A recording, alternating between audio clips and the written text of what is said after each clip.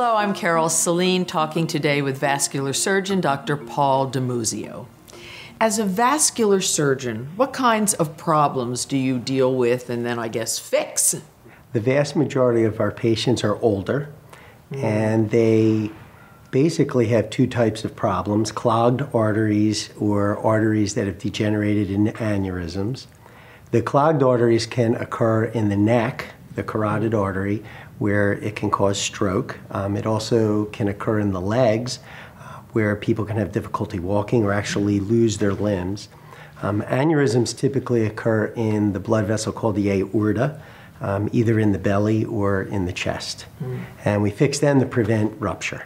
So an aneurysm is like a bubble that's kind of swollen onto an artery or a vein, right? That's right. You know, my father had an arterial aneurysm, and in those days they fixed a lot of them with bypasses, where they would just go beyond it. Are they still doing that?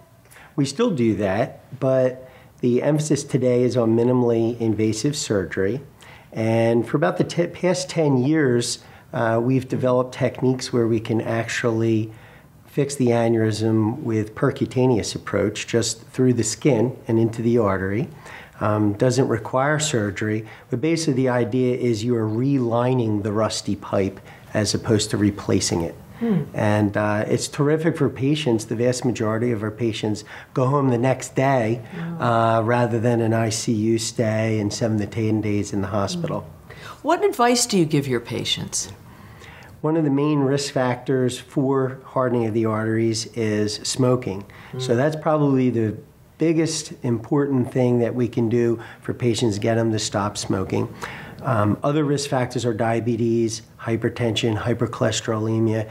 So it's really important for them to see their medical doctors and have those problems well controlled. Sensible advice. Baby aspirins? Aspirin a day is terrific. I take it myself. Do you do any research in your area?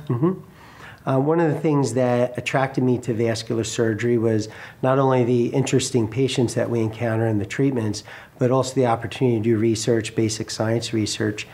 One of the things that I do is trying to make a better bypass graft, and we've been doing that for about 10 years and using adult stem cells to create artificial arteries.